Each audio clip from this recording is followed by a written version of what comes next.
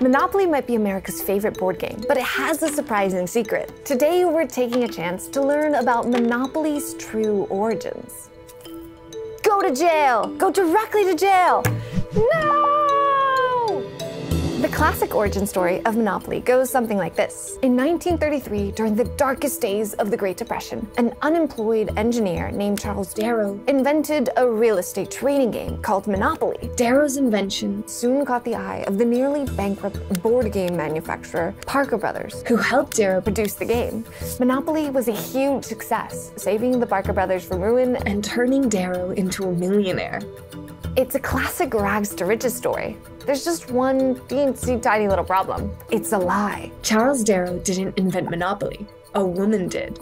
Lizzie Magie, the true inventor of Monopoly, was born in Illinois in 1866. Her father was a progressive newspaper publisher, and when she was just a teenager, Lizzie's father gave her a copy of the book Progress and Poverty by the radical economist Henry George. Henry George and his followers believed that the land was for common good, and it was being exploited by monopolists and landlords. To solve this injustice, George proposed what he called the single tax, which would eliminate most taxes except for those on land, shifting the country's tax burden from, well, the working class to the wealthy, landowning elite. Forced to drop out of school and support her family, Lizzie couldn't have agreed more.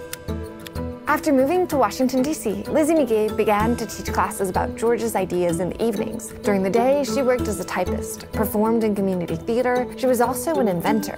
In 1893, Magie applied for a patent on a gadget that made it easier to pass paper through typewriters. In 1904, Magie received her second patent, this time for a board game.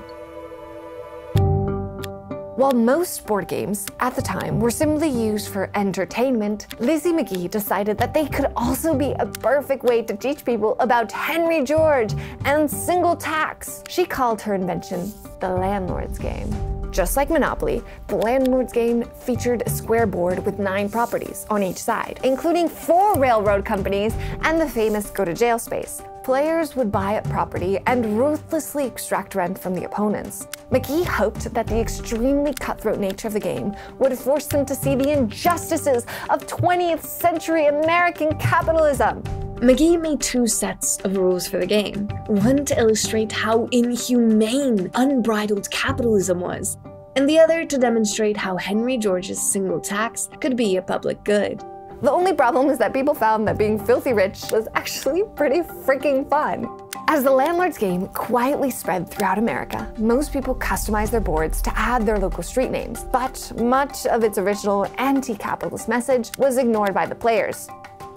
It was a group of Quakers in Atlantic City who added the iconic street names, such as Kentucky Avenue and Boardwalk, to the board. Charles Darrow was introduced to this version of the game in the 1930s, and he quickly stole the idea, adding his own artwork and sold his invention of Monopoly to the Parker Brothers. The CEO of Parker Brothers quickly realized that Darrow's invention was a blatant ripoff of Magie's, and that Lizzie's original game had long since become part of the public domain. But by then, the game was a blockbuster, and it was saving his company from bankruptcy. So Parker Brothers did little to acknowledge Magie's role, and she watched as Charles Darrow became world famous.